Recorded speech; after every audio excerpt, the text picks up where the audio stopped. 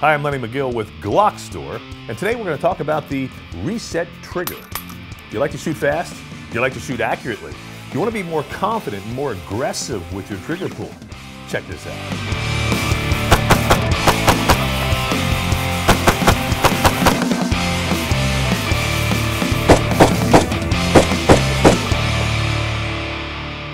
You can get the same exact speeds and accuracy that I just showed you by practicing with the reset trigger. The reset trigger allows you to pull the trigger multiple times without resetting or recycling the slide.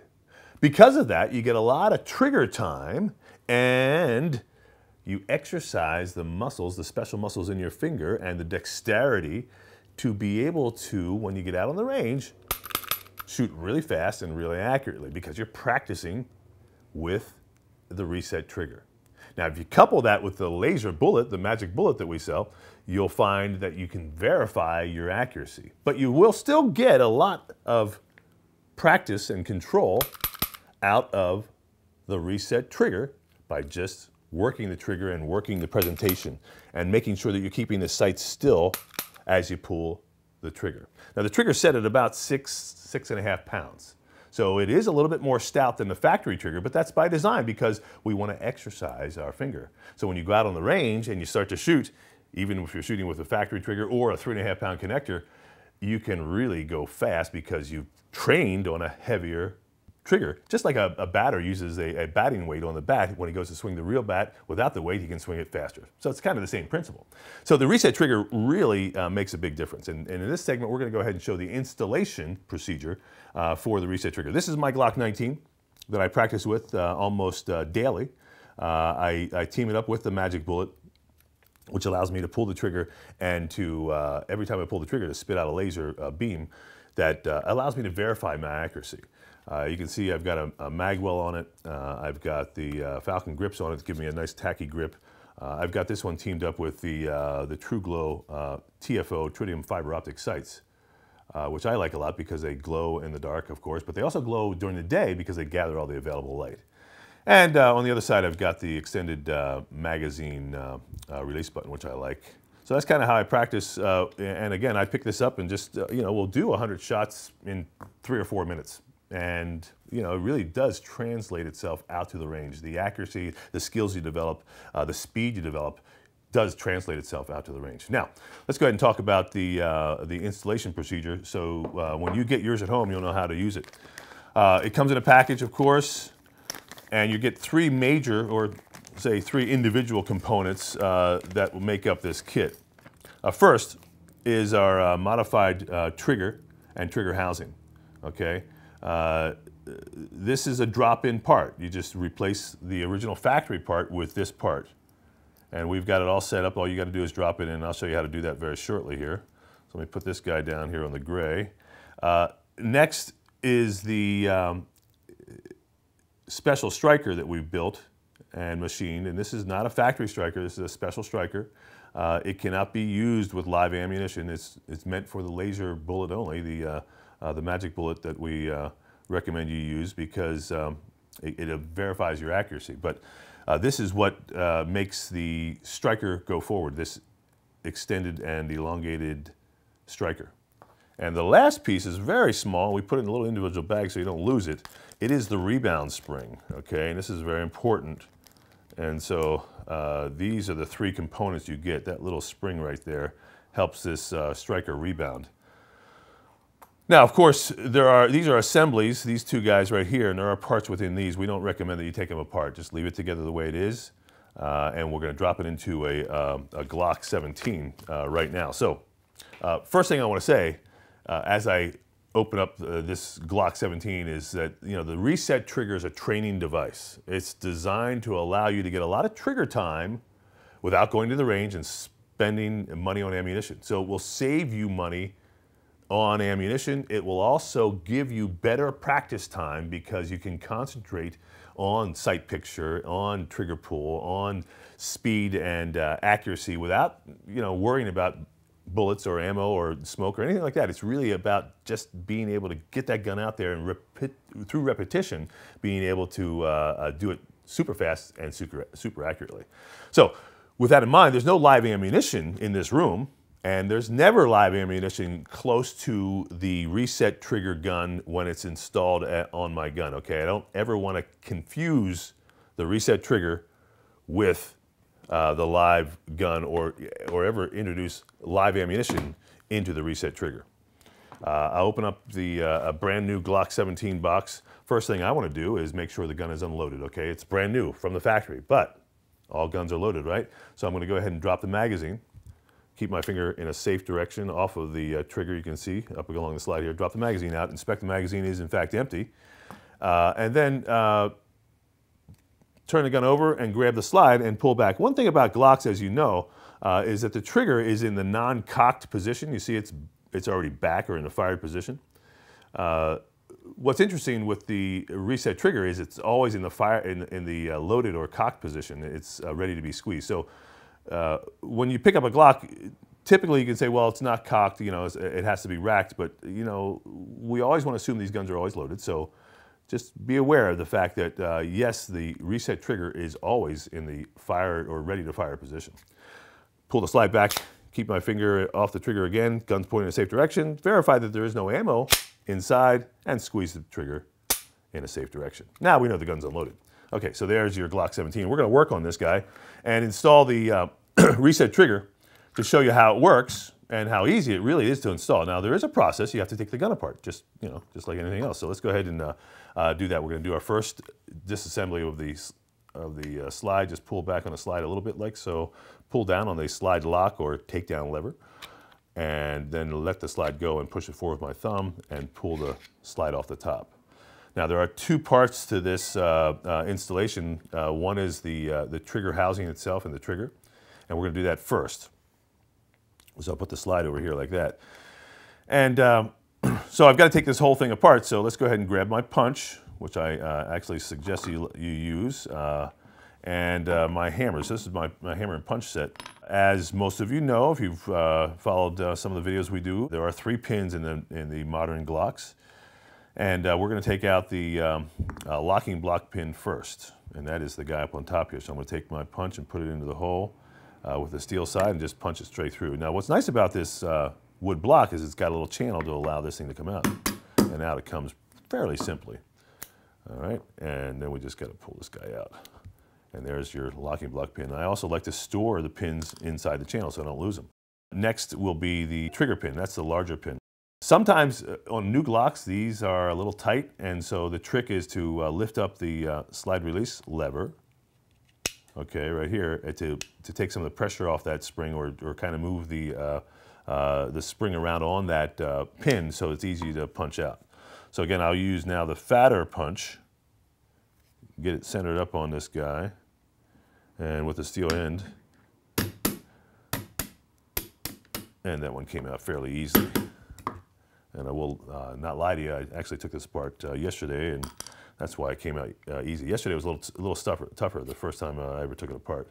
But once you take them apart a couple times, they get to be fairly simple. Okay, last we're going to do is take out the trigger housing pin in the back here. And again, I'll go back to my small punch, line it up with a hole, and this one comes out fairly easily. And this is the plastic pin of the 3. That one's plastic. The other 2 are steel. So there it goes. So now all the pins are out.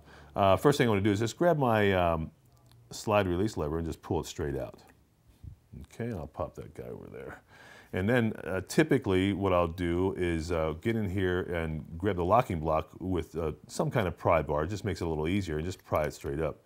So just get it started, then reach in there with your hands, and you got to get a little grip on that, get it up there, and then be able to pull it out. So that's the locking block. Now we're ready to go ahead and just pull the whole trigger housing out. And you can do that by just lifting up on the trigger.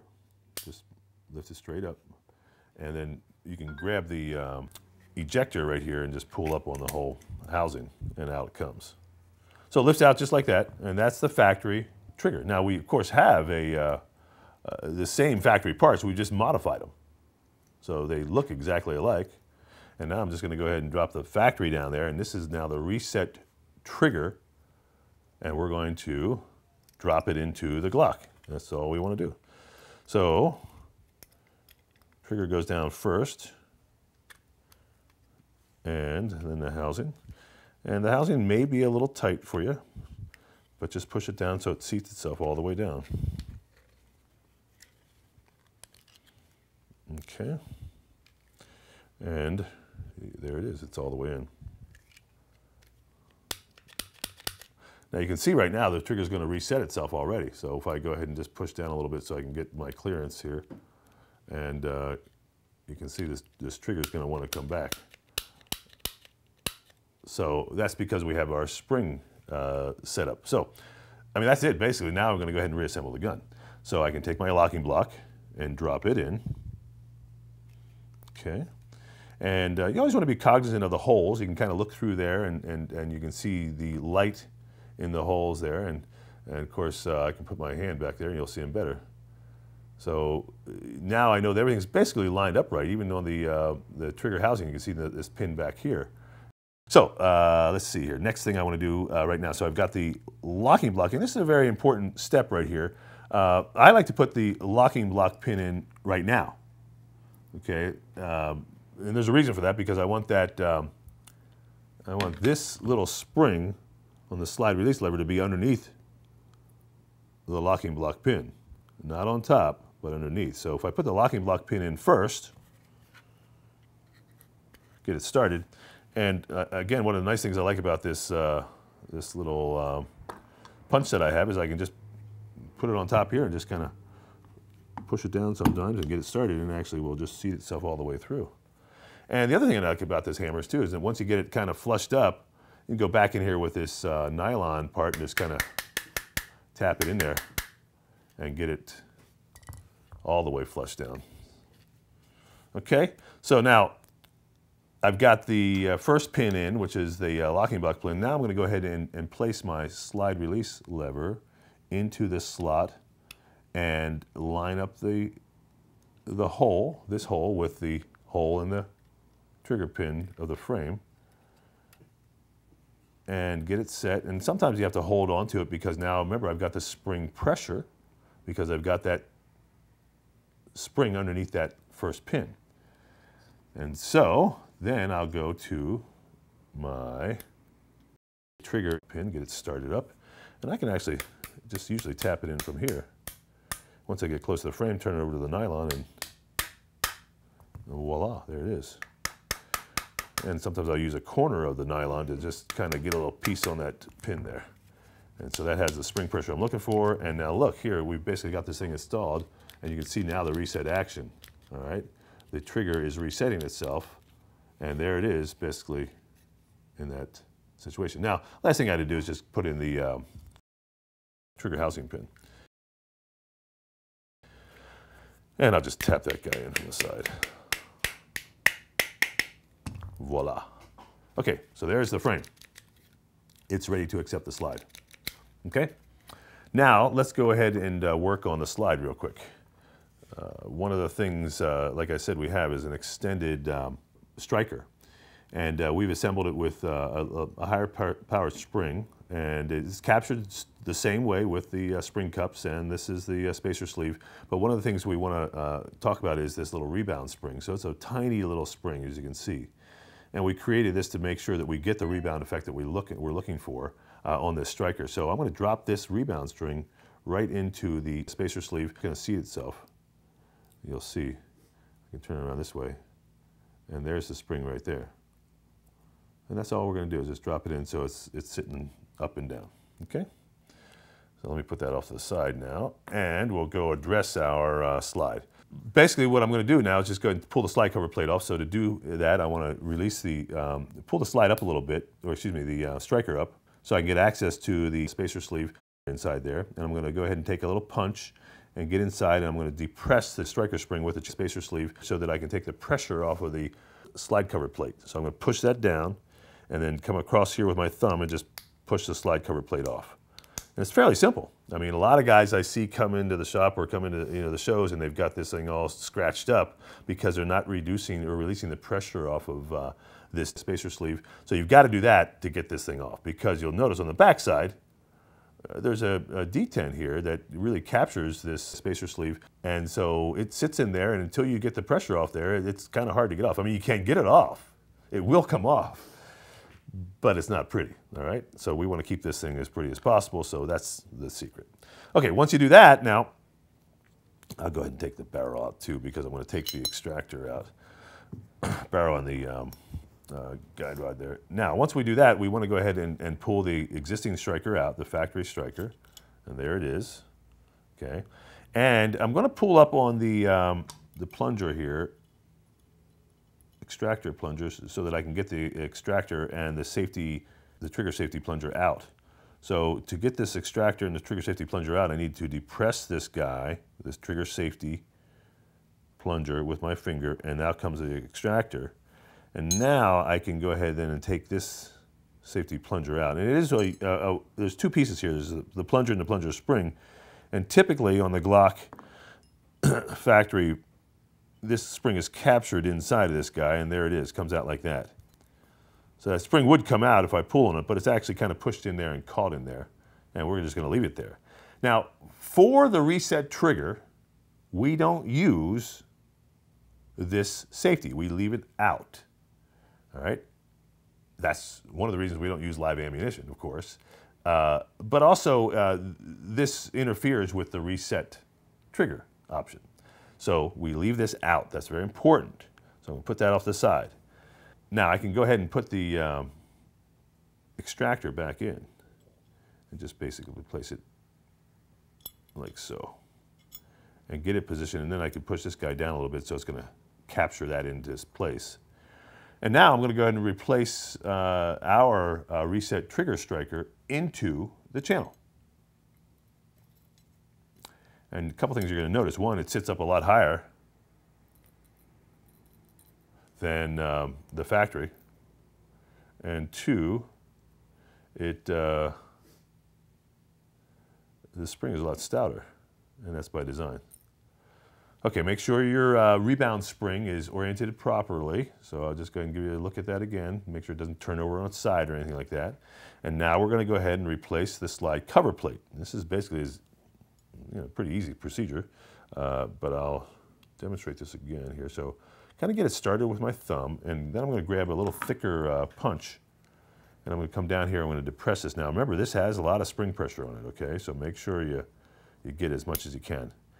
Come down and get that slide cover plate over top of the spacer sleeve.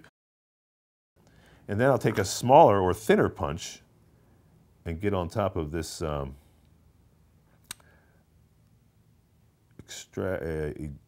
extractor depressor plunger spring, and then squeeze that up, and there it goes, just like that.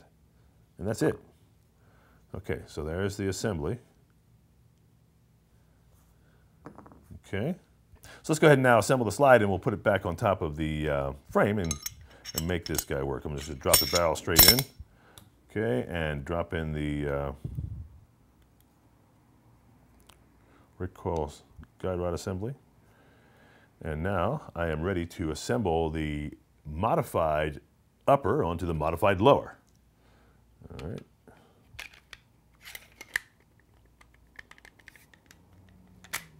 All right, and there we go. Now you'll see the trigger is in the cocked position, and I'm going to squeeze it, and it goes back and back. There it is. So that's my reset trigger, and that's the installation. And you can see just by working the trigger itself, you're going to be able to practice trigger control, sight picture, sight alignment, maintaining that as you squeeze the trigger. Dry firing is a whole different animal with this. You don't have to rack the slide anymore. You're up. I mean, and you can really pay attention to that front sight. Make sure it's not jumping all over the place as you squeeze. So it's really just finger only. All right. What you don't want to see is the front sight yanking or twisting or turning. By practicing like this on a regular basis, you're going to increase your trigger finger speed, strength, stamina.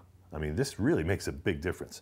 Now, if you team it together with the laser bullet, like I'm about to show you here, it becomes an awesome training tool that will make you a much better shooter. Absolutely. All right. If you don't see or don't know about the laser bullet, we've got another video on this, but this is basically the laser bullet, laser shot module that you drop into your gun. It's a 9mm native. It does have adapters for other ones, other calibers, 9, 40, and 45. You just drop it in, okay? There is a safety pipe that you can use, which is recommended so people know that you are practicing. So for the longer gun, I'm going to use this little adapter. Okay, and you get it set up like that.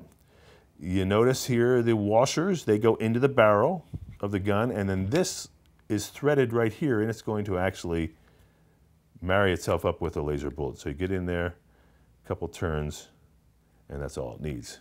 And then, every time you squeeze the trigger, watch my hand over here, and that goes as fast as you can pull the trigger. So now you can complete the whole safety apparatus by getting that guy on here like that. So now here is your laser trainer. This will fit in your holsters. You can pull it out. You can see a target on the wall. Boom, boom, boom. 1, 2, 3. Or if you're so inclined, you can use the little targets that come with the laser bullet. And what's nice about these is they actually, to your naked eye, not to the television camera, but to the naked eye, they actually will light up when you shoot them across the wall, so across the room, so you can actually see that you actually hit it.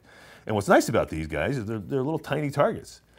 But what's truly amazing is when you set these up and you practice a little bit, is you can hit them rapidly. I mean, it's just amazing. If you practice, you're up, boom, you can actually hit and get as fast as you want to be, and practice your first shot, second shot, third shot, whatever you want to do. You can put the targets all over the room, and I'll show you that in another video. But this has been the installation of this device. Now, there's only one other thing I want to show you. That's really kind of just taking it apart. So I'll take the bullet out.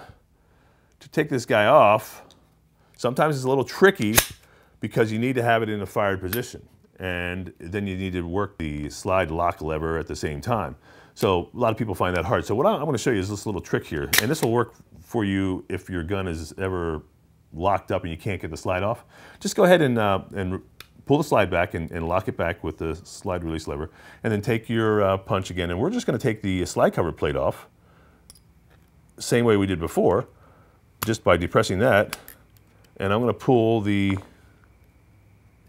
extended striker that we supplied to you out, and then I'm going to go ahead and just at this point I can just pull the slide cover plate right off just like this, pull the whole slide off, because now the striker is not in the way.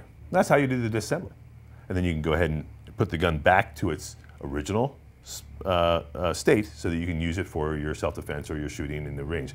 Again, I do want you to know, no live ammunition should ever be used with the reset trigger. It is a training device.